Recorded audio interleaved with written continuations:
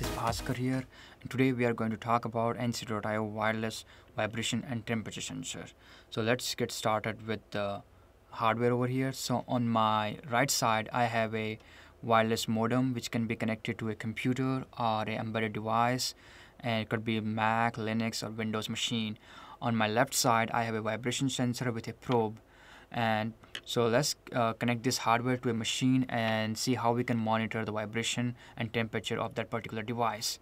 So the first thing, if you get a device, the first thing you will do is make sure you enable the power supply. So there's a power supply jumper in the box, and you will need to enable to the PS section over here, which is the right side.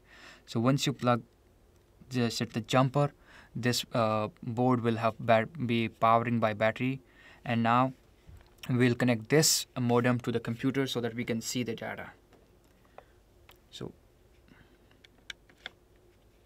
once you have all this connected, you will go to the computer and you will download the software from here. I already have all the software, so I'm not going to download it again. And I'll go directly to the software and click run.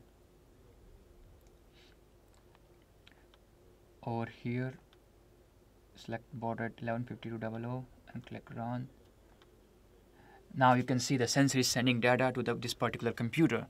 Now we'll go to step 2 and we'll bring a machine which we'll use as our demo kit to monitor that vibration and temperature. So in our case, we are using a heat pump.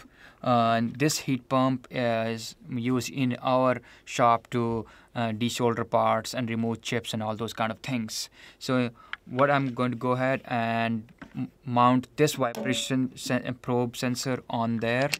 And once you mount, you need to make sure that you hit the reset button. What reset button will do, it will recalibrate everything according to this specific machine. So I'm going to go ahead and hit reset button.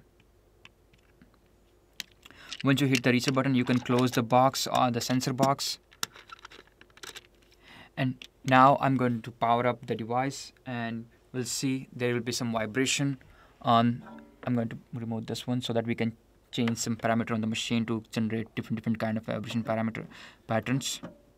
So as you can see at this point, all the vibration are really low. So let me go and hit the turn on the machine over here.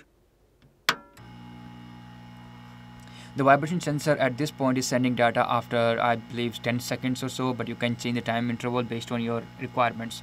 So now you can see the RMS vibration, the max vibration, and the minimum vibration all are changing, and they're changes according to the vibration generated by this particular machine. It's also reading the temperature.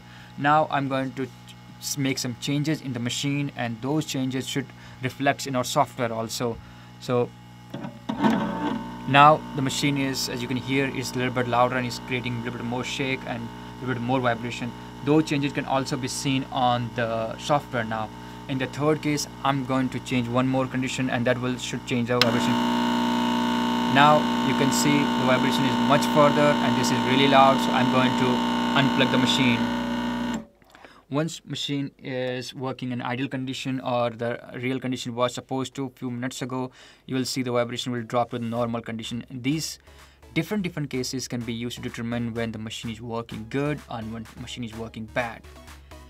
You can check out all other information on our website at ncd.io, and if you have any questions, feel free to ask. Thank you.